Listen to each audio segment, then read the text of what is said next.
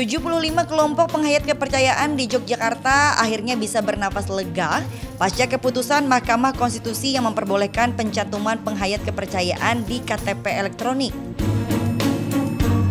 Keputusan ini dinilai sebagai bentuk pengakuan atas kepercayaan yang mereka anut. Dengan adanya putusan MK, kita seperti sudah diakui ya secara formal. Jadi ada kadang-kadang itu yang memang sudah berkehendak untuk mengubah KTP, sekarang sudah KTP penghayat. Dan implikasinya itu luas, bisa untuk pernikahan, terus kemudian pemakaman, dan lebih penting lagi sekarang yang sedang digalakkan ya, maksudnya kita sosialisasi secara instan itu tentang pendidikan. Jadi dengan KTP penghayat itu kita siswa-siswa itu berhak untuk mengikuti pendidikan kepercayaan.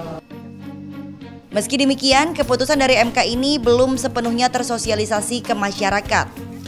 Di atas meja memang sudah. Jadi MK sudah menyetujui tentang gugatan dari penghayat tentang pengisian gitu ya, iya.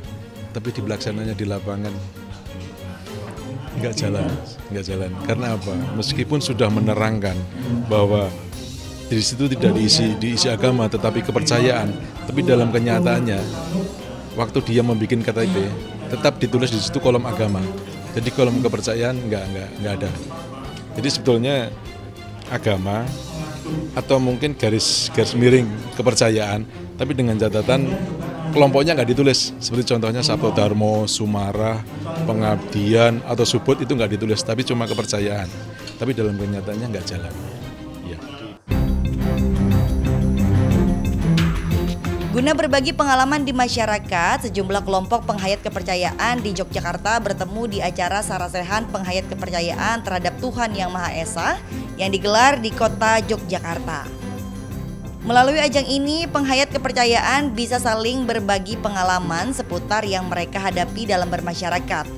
Pemerintah mengimbau agar hal-hal yang berkaitan dengan agama dan kepercayaan tak lagi dipertentangkan.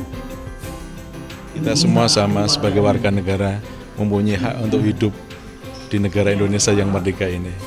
Tetapi karena mungkin sudah ada stigma gitu ya, artinya bahwa yang namanya penghayat itu mempunyai hal-hal atau ritual yang berbau dalam tanda kutip musrik gitu ya. Itulah yang kadang-kadang menjadi pertentangan di masyarakat.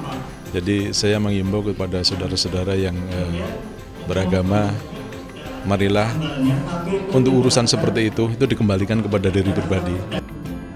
Perbedaan atas agama dan kepercayaan yang ada di Jogja tak seharusnya dipertentangkan. Dibutuhkan kesadaran diri tiap warga Jogja untuk mengakui dan memberikan hak yang sama bagi para penghayat kepercayaan. Tim Liputan melaporkan untuk Net.